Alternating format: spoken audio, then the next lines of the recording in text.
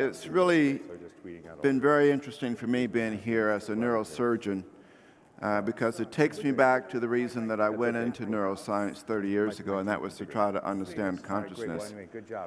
Then I realized I wasn't smart enough to really understand consciousness, so I began to focus on other things, and it's been great sort of listening to all the concepts here.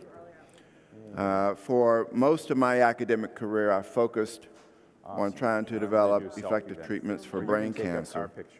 I used to always say that there could be nothing more devastating than a diagnosis of brain cancer. It takes away the very essence of who we are, our thoughts, our memories, our ability for language to interact with our family and loved ones. Until I had a very close family member, my mother, developed Alzheimer's disease, and I realized at that point that there could be nothing more devastating than Alzheimer's disease because it also takes away the very essence of who we are. But unlike brain cancer, where the bad time is only about 3 months, in Alzheimer's, that can last a very long time. So I began to try to understand the challenges that we face in Alzheimer's, and a number of things really became very apparent to me. And the first thing is that we're really entering into a very different period in healthcare and in basically the way that we live as a species. If you just take the change in population growth just in the United States, and you begin to look at, for example, what happened in the change between 1950 and 1960, you see that the greatest change really occurred in people under 15. Between 1960 and 1970, it was really sort of in the 15 to 24-year-old. And then it moved up in the 70s to 80s, 80s to 90s, and you begin to sort of see this trend of what's basically occurring here. So that currently, the greatest change in the population is in people greater than 55 years old, and that's great. So we're living longer, and that's a good thing. Also, we begin to understand that our life expectancy is increasing, and is actually increasing dramatically. In my parents' lifetime, if someone lived into their 60s, early 60s, that was great. We expect to live certainly into our, early 90s, hopefully. And it's beginning to increase, and we all understand that. But if you plot this trend really over the last 100,000 years of human existence, this is the curve that you see. We're really undergoing an explosion in our ability to live longer. Now that's great, but the problem with that is that our bodies are really designed to outlive our brains. And so what happens is that as we learn how to keep our bodies healthier for a longer period of time, we haven't kept up with how to keep our brains healthy. So as we age, we're beginning in healthcare to see a very different phenomenon. So what people worry about as they age now is not having a heart attack, it's not having a stroke, it's not dying of cancer. What we worry about now is Alzheimer's disease. So if you survey people later in life what they are most concerned about in terms of a disabling disease, 61% will say what they worry about is really Alzheimer's disease. So, we hear about someone getting Alzheimer's or a relative developing Alzheimer's. We never heard about it that much when we were children. Our parents definitely didn't hear about it that much when they were children because most people didn't live as long as we live now. But when you begin to understand the statistics that 1 in 8 people that are 65 and older will have Alzheimer's disease, you begin to understand the implications of this diagnosis and this disease. And in fact, 47% of individuals 85 and older will have a diagnosis of Alzheimer's disease. Now that's unsustainable because we know that we're living much longer. And what we're beginning to see in healthcare, forget about, the Affordable Health Care Act and trying to basically afford health care, if we continue this trend, what we essentially are seeing is something like Hurricane Katrina coming to us and us not reacting about it.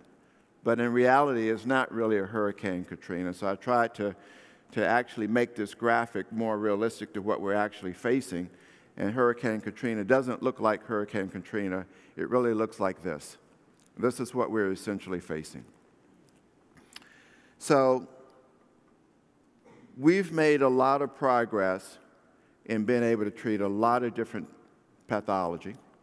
If you look at our ability to treat breast cancer, the change in deaths of breast cancer is decreasing, and prostate cancer is decreasing, heart disease is decreasing, stroke, HIV, we've made a lot of progress.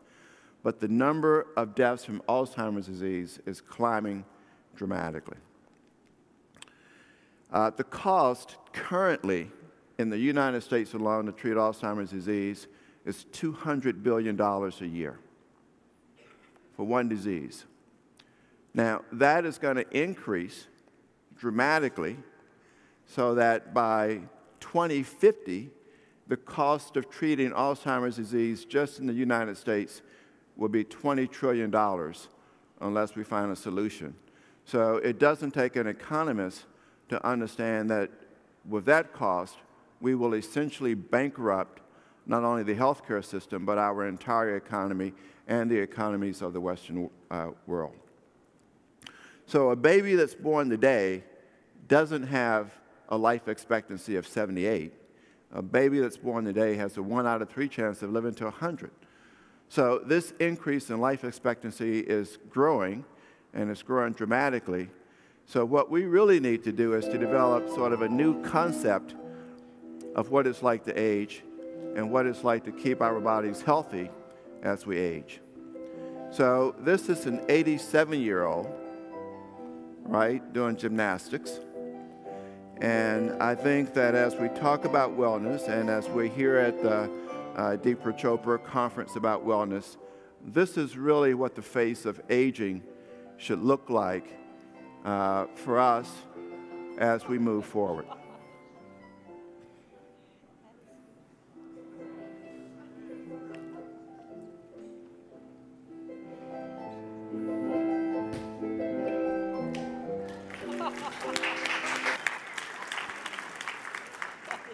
Now, in terms of our brain health, unfortunately, we begin to have cognitive decline at about age 30. So I'm really happy to hear all of the great discoveries that the previous speaker was working on now. Because for most of us, you know, that margin of cognitive brain function is already beginning to decline. So what happens as we age is that we begin to build up toxic waste products, unfolded proteins that are toxic to our brain cells that begin to damage and kill our brain cells. The hallmark of Alzheimer's disease is really sort of two pathological phenomena. One is the buildup of these toxic proteins forming plaques that are called amyloid plaques. And the second is neurofibrillary tangles, which you heard about in one of the earlier talks.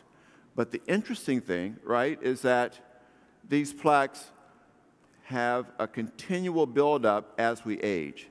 So if we look at the rate of plaques in our brain as we age, they don't level off. They just continue to go up. And about 15 years after the buildup of these plaques, we begin to develop Alzheimer's disease. So these plaques basically build up about 15 years before, and they're toxic.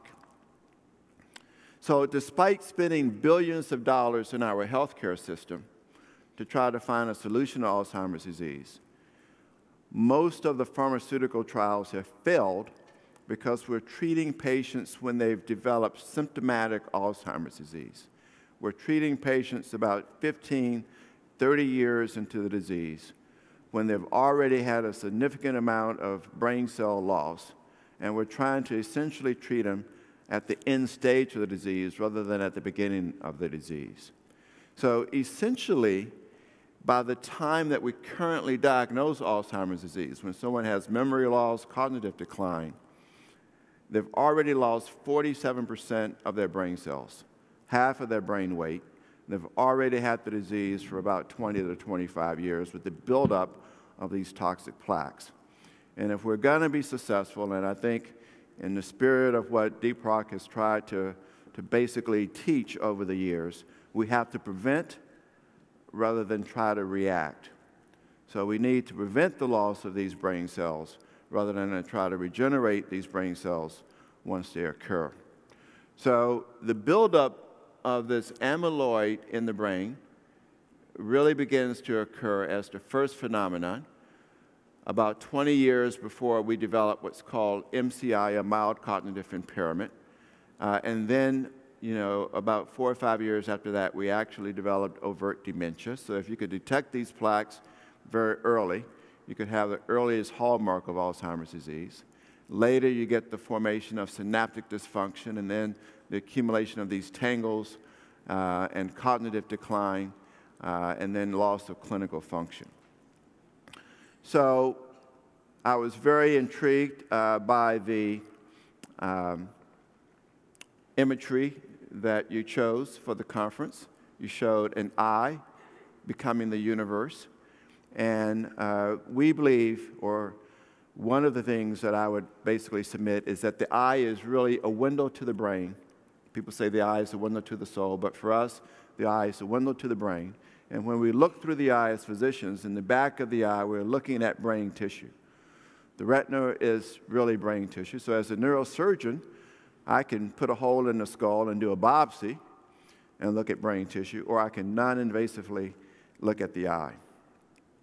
So we asked whether or not we could detect these abnormal proteins that cause Alzheimer's disease at a very early stage in the brain, and whether we could detect those in the eye. And what we've done is that we've actually developed a test that you can get at your eye doctor when you go for your eye exam with a regular sort of retinal imaging scanner. And when they look in the back of the retina with this test, you can detect these accumulation of these abnormal plaques that are really the hallmark of Alzheimer's disease. So you can see these little plaques occurring. And what we've developed is what's called a retinal amyloid index, which actually correlates with amyloid PET scan, which is never going to be used as a screening technology. But it can essentially be a 20-minute test that can be performed as a routine part of the eye exam in people that may be over 50. If you have ApoE4, you have genetic risk. That may be earlier, more frequent. I like the concept of individualized health care in which to really focus this and to do. So I think that as we live longer, as we live better, we need to not only teach our bodies how to live better, but we need to learn how to keep our brains healthier. We need to detect the changes that occur in our brains with aging. We need to do that